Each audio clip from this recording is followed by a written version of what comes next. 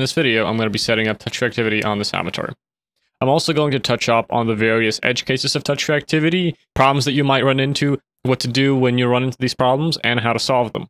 Touch reactivity is a feature of the Goose shader that will make the material interact with things around it. So, for example, your legs will interact with the floor beneath you and bulge out when you take steps. People would be able to see how the material kind of bulges out when they touch the material, and your hands will also bulge out when you touch things. So, it's a great way to add a little bit of extra life to your avatar. However, touch reactivity isn't that easy to set up. There's certain things that can go wrong and certain things you need to know when setting this up. For example, right now, as you can see, the eyes are very weird in comparison to not having touch reactivity on. And so, we're going to be covering things like this, problems like this, and how to solve them. So, let's get started. We're going to be enabling touch reactivity on all of these 4 materials right here. So, let's select all of them, go into touch reactivity, and set the mode to enabled. And as you can see, something has already changed. Let's create 3D object, plane. Let's move it around. And as you can see, the avatar is reacting to this plane. 2 things might go wrong here for you. First off, you might have clothing and accessories on your avatar or other materials on your avatar, and things might go wrong, such as the eyes right here.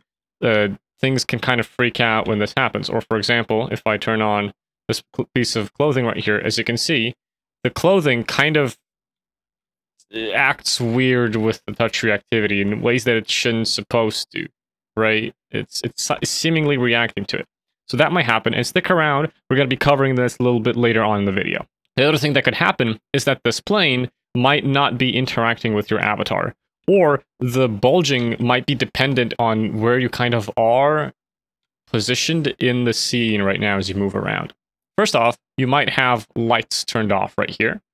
So if we turn that off, as you can see, touch reactivity doesn't work anymore. So make sure you have lights turned on. The other thing is that you might not have a directional light in your scene.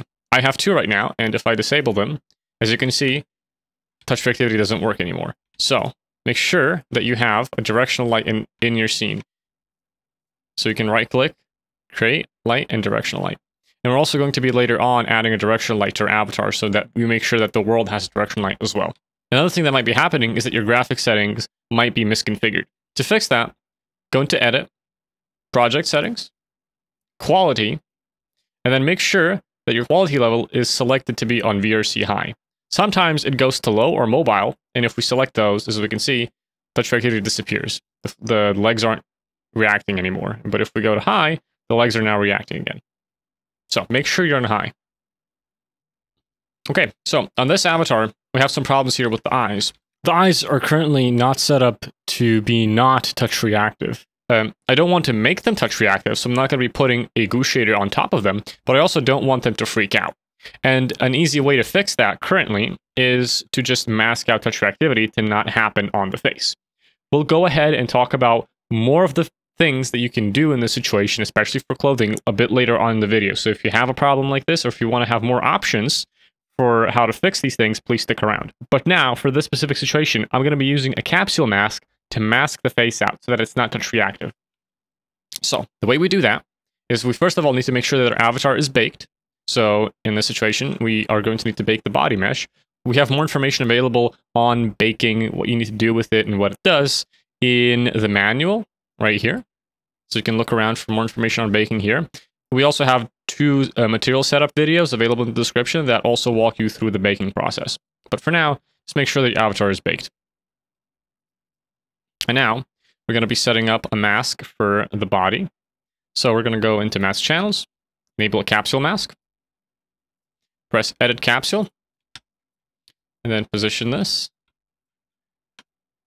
on the face. You can find more information about masks and how to use them in the mask channel tutorial video available in the description.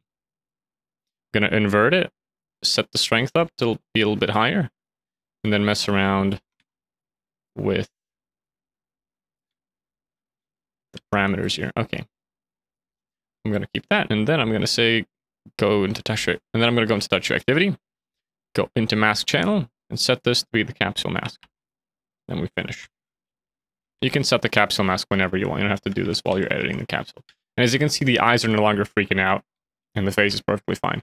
But however, now what's going to happen that you need to be aware of is that the face is not going to be touch reactive. As you can see, the ears are, but the face isn't anymore. And that's exactly what we want in this situation.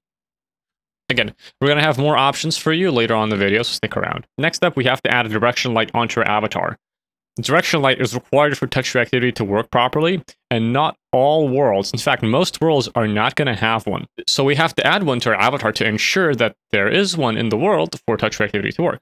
So, the way we do this is we go into Value Factory, go to, scroll down into the prefabs folder, find directional light for touch reactivity, and just drag that onto the root object of your avatar.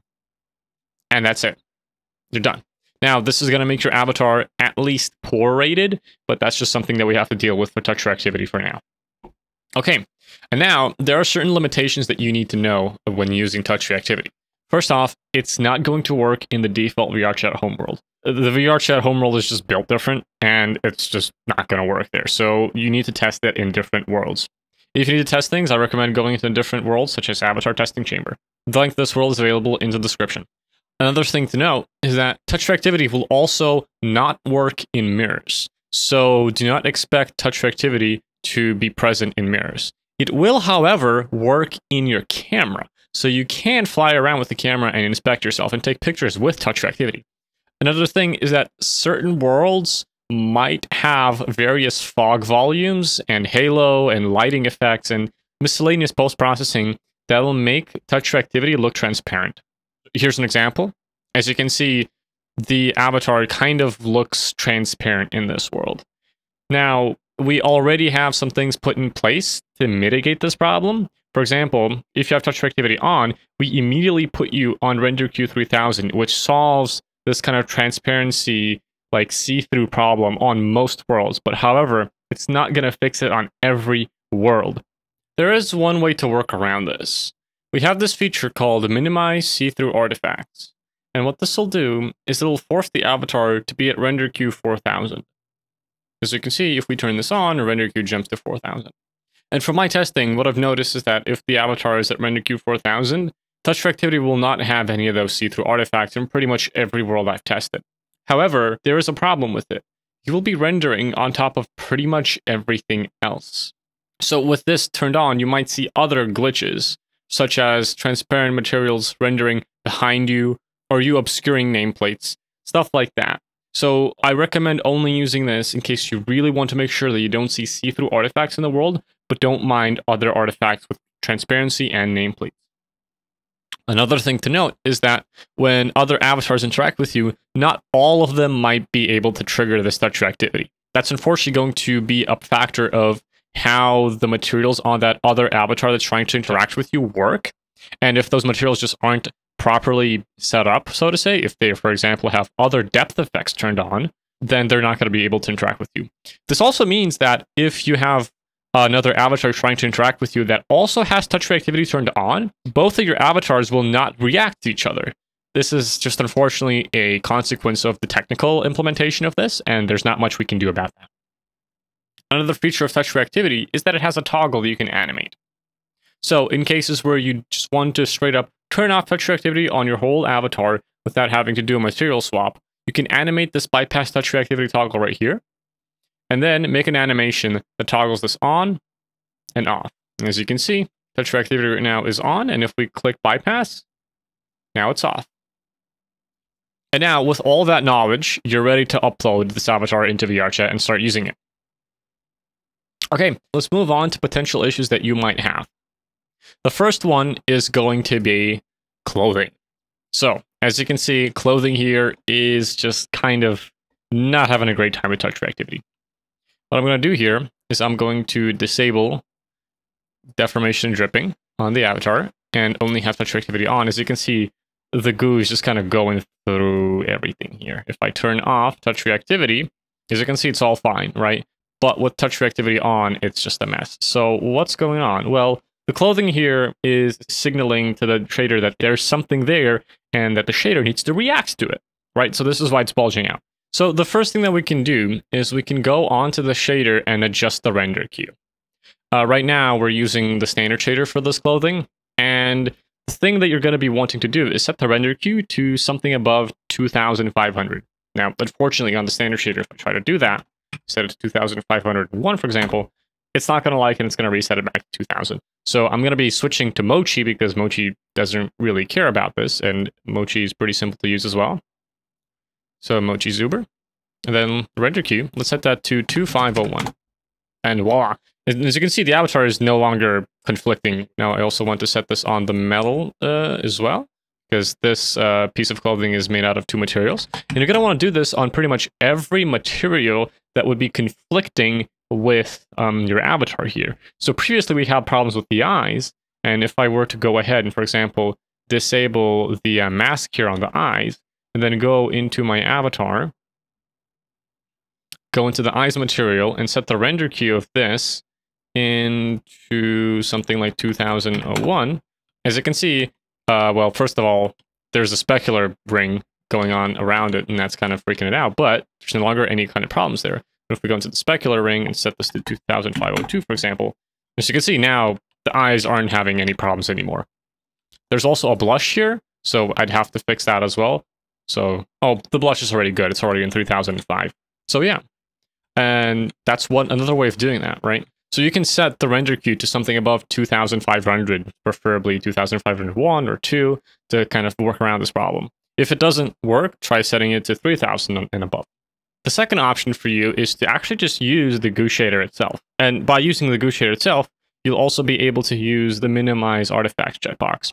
Because by setting the render queue to this 2501 value or anything above that, we're exposing our material to that see-through problem again, right? Even if touch reactivity might not be on this material, then we're still gonna see that problem in worlds. So if you want to use the GUI shader, go ahead and find your material. Go and find the shader drop down right here. Click on it. The dot value factory, GUI2, and then GUI. And as you can see, the clothing has now become GUI. I can actually keep it GUI, right? But I'm going to be disabling GUI right here. Going into touch reactivity and set touch reactive mode to don't interact with other touch reactive materials. And voila, problem solved. And of course, you have access to minimize artifacts in case you want to use them as well. The third option is to actually use a standard shader that's compatible with touch reactivity. So if you'd like to use a standard shader that's compatible with touch reactivity, go ahead, select your materials, find the shader drop down right here, click on it, go to value factory, go to, and then select one of these two. If you're using a specular setup, go ahead and choose the specular setup one. Otherwise, if you're using a metallic roughness or smoothness one, go ahead and choose the Unity standard touch reactive compatible one right here. And voila, as you can see, we're now on the standard shader. Our render queue is 2501, which the standard shader usually doesn't let you do, but because we have this kind of baked into the shader, the material lets us do that. And we're not interfering with touch reactivity, as you can see. And that's it for the workarounds that we have available for fixing materials interacting with touch reactivity. And so another problem that you might run into is that touch reactivity might end up creating holes in your avatar when it bulges out. On this avatar, that's going to easily be illustrated by the hair. So let me quickly go onto the hair and add a little sphere that we can interact with. And as you can see, when I move the sphere around, the hair kind of breaks apart. Like there's a hole now in the hair, right? That's not what we want at all. Fundamentally, this is a problem of the normals having discontinuities. As you can see, they're not very smooth here. They need to be smooth, and there's like a very sharp edge here. That's a discontinuity, right? And pretty much we need to solve this by essentially smoothing the normals. And unfortunately, that's going to mean that you're going to lose custom normal data like this. The solution to this is to decide if we want to have discontinuous normals like this with the hard edge, and in return, disable touch reactivity, or rather, set this to not interact with other touch reactive materials, or to have touch reactivity enabled, but smooth the normals during the bake process. So what we have to do to smooth the normals is we'd have to go onto the hair object, right-click on the skin mesh renderer, and bake it with smooth normals. And as you can see, the hard edge is now gone, and we no longer have that split happening, which is what I want for this specific avatar. If you don't like the results of that smooth normals, you can also try to use the Unity FBX importer to smooth normals for you. And we walk through that process in this text file right here. That's about it for touch reactivity. If you have any more questions about it, please consult the documentation right here. And touch reactivity is still going to have edge cases and it's not going to be perfect. And in case you need help or are running into issues with it, please check out our Discord and make a support thread on there, and I'll make sure to get back to you as soon as I can. Have fun!